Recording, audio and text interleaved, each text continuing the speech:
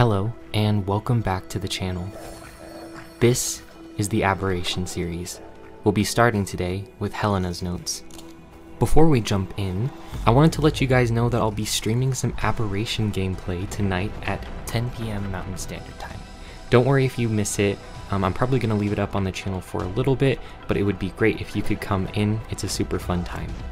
As well as that, if you want some updates to videos, series, or streams, or anything like that, click the link to my Discord down below and join the community. Finally, I'm thinking about starting an Aberration playthrough during this series. Let me know if you guys would be interested in that below. But with that out of the way, let's jump into the notes. Enjoy, Survivor. Bloody hell, this place is weird. Don't get me wrong, it's fascinating too. Such an abundance of underground flora is completely unheard of. And because so many of the plants here are bioluminescent, the whole forest has an eerie beauty to it. That's just it though. Eerie is the operative word. I've been holding my rifle so tightly since we got here that I swear I've left dents in the grip. We should have gone back to the island. People know us there. They might have preferred help and supplies. Rockwell didn't want to hear it though, and I wasn't about to let him come here alone. You can't surprise me anymore, life, I said. After wyverns, golems, and giant sandworms, I'm ready for anything. What about flying squid-bat murder monsters? Life replied.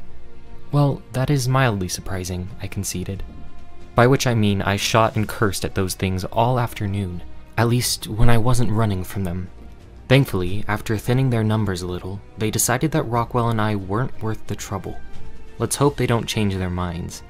I'm not sure I have enough ammunition left to fend them off again. And yes, I know that FSBMM isn't the most scientific of monikers, but I'm bloody upset with them right now, so that's what I'm calling them, along with some other names I'd rather not write down. While I can't say I'm enamored with this station's wildlife, I'm certainly grateful for its abundance of natural resources, particularly water. The permeability of the rocks here is astounding. The cavern walls are wet with condensation, and the floor is littered with pools of water. After all that time in the desert, this is one change I can welcome with open arms. Thank God for hydration. I don't mean that just for my own sake, either. Rockwell seems distracted. The other day, I had to keep him from walking headlong into a poisonous mushroom. He wouldn't fare well in a harsher environment. Then again, at his age, I'm sure I'd lose a step too. There's no mistaking it. That was a giant armored mole rat. Thankfully, it wasn't aggressive, so I was able to get a good look at it. Its appearance made me realize something that I'd taken for granted. Every creature I've encountered has some basis on either a known species or human legend. Golems and wyverns never existed on Earth, but humans did write stories about them. Even the FSBMMs, still cross with them, appear to be a pastiche of known fauna. What does that mean? Are the curators of these stations human? Do they merely possess extensive knowledge of humans, or am I grasping at straws? I can't say, but it's worth pondering. The FSBMMs returned, and I was right. I didn't have the firepower to fight them.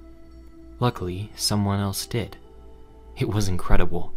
I've never seen a human move so fast. 1 second, I'm a dead woman, and the next there's someone in glowing silver armor tearing through those creatures like they were dodos. One got punched so hard it skipped off the cavern floor. As if a superhuman savior wasn't shocking enough, when they lifted their visor, I found a familiar face. It was Mei Yin. It took me a good minute to form a sentence after that. I must have looked like a complete dipstick, because I swear she almost laughed. At least I'm a living dipstick, and with her around, I just might stay that way. What's the saying? Absence makes the heart grow fonder? On the island, I wasn't sure where I stood with Mei Yin, but now we've been catching up like best mates. She apologized for socking me in the face. I learned how she arrived here, and that she got her new scar while battling Nerva to the death. You know, best mate things. She also introduced us to some of her new allies at her camp. And here's where it gets loony. They're from the future. Well, my future, anyway. It all fits, doesn't it? I never met anyone from my future before, but Mei Yin and Rockwell are from my past, and the technology here is beyond anything from my present. Clearly, the current year is far beyond 2008. But by how much? The journey to the village was a bit tricky. Since Rockwell and I lacked the high-tech armor the others wear, they had to help us along with rope ladders and zip lines. We made it eventually though, and it's quite the sight. The technology this tribe uses is incredible, although Rockwell was far more intrigued by it than I was. Mei Yin's friend, Diana, gave us the grand tour and he pelted her with questions the whole time. Fortunately, Diana just smiled and answered his questions patiently. Apparently, she was a pilot in her own time, which is the same era her fellow villagers are from. That there are so many people from one time period on one station seems unusual. I wonder what it means. I have to convince them to stop. There's no way the station will allow this. This place would never allow anyone to master it. If it weren't for Raya's warning, I'd be ecstatic about what they were creating. A gateway that can help us escape the station and reach the planet below? It's brilliant. But the obelisks will kill everyone here before we can complete it. Just like they destroyed the village Raya told me about. I'm sure of it. Bloody hell. I'm going to look like an absolute madwoman. I've barely settled in here and I'm already coming to them with doomsday prophecies. I'll need to convince Mei Yin and Diana first. They're my best bet. The tribe's leadership was surprisingly receptive to my ideas, but still a bit skeptical. Apparently, they've already fiddled with one of the obelisks, and even damaged this station's control center. So, while they believe my account of what happened in the desert, they think the threat is already contained. Thankfully, Diana convinced them to lend me a small team to inspect the obelisk, just in case. But better than nothing, at least. However, on this station, getting to an obelisk is something of a risky proposition. To reach them, we'll need to make a trip to the surface, which even Mei Yin says is dangerous. That means before I go, I'll need to get a crash course on that armor. My time in the desert may have given me some skill with firearms and helped me get fit, despite failing to give me washboard abs, much to my chagrin. But I'm no soldier. That was evident to anyone who saw me flailing around in the training yard these past few days. If it weren't for Mei Yin and Diana, I'd still be crashing my tech armor into rocks or tripping over myself like a drunken dodo. Plus, I always feel less silly when there's someone to laugh at my mistakes along with me. Fortunately, Mei Yin will be accompanying me to the obelisks, so this whole thing won't rest in my unsteady armored hands. Thank God. Mei Yin and I set out yesterday, alongside a bespectacled computer expert named Santiago. He'll be the one to actually examine the obelisk. He claims that he can hack into its terminal. If it's preparing to unleash a surge of power, as I suspect, then he says that he might be able to reroute it.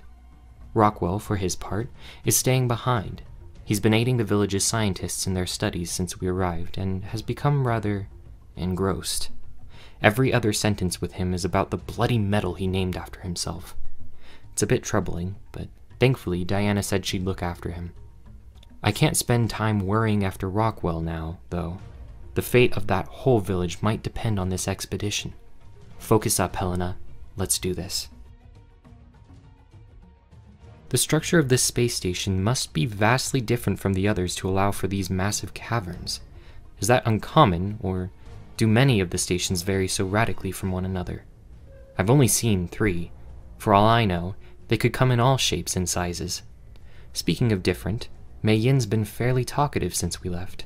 At least for her. She'll still grow quiet sometimes, but instead of trying to burn me to death with invisible eye lasers, she stares into the distance and idly fiddles with her necklace. I think it depicts a plane or spaceship of some kind. I wonder where she got it. They weren't exaggerating when they said the surface was dangerous. Direct exposure to sunlight during the day will quickly burn a human to a crisp, even in this fancy armor. That means we have to adjust our sleep schedules and wait just below the surface until night falls. When it does, we'll make a mad dash for the obelisk, let Santiago get in as much work as he dares, then run our asses back to safety.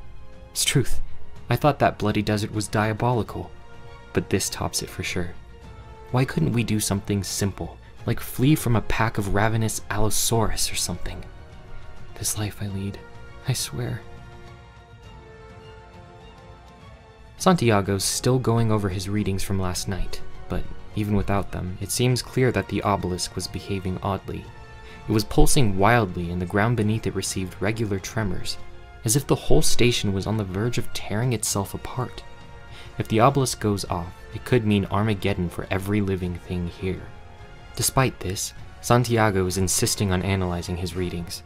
The scientist in me is proud of his dedication to hard evidence, but the part of me that would rather not be obliterated by a mysterious high-tech space station really wishes he would hurry the hell up. We shared our findings with the village by radio. Santiago's analysis confirmed what I suspected. The obelisks are highly unstable. They could be days away from reacting. However, Santiago raised a good point. Even if the Gateway project is shut down, we can't say for sure that it would stabilize the obelisks. It may be too late to dissuade the station from destroying the village. The only way to ensure our survival is to shut down the obelisks themselves. According to Santiago, we can't do that from the obelisk's platforms, but he may be able to manipulate said platforms into teleporting us somewhere we could, specifically into the heart of the station itself. It's a huge risk, but it may be the only hope we have.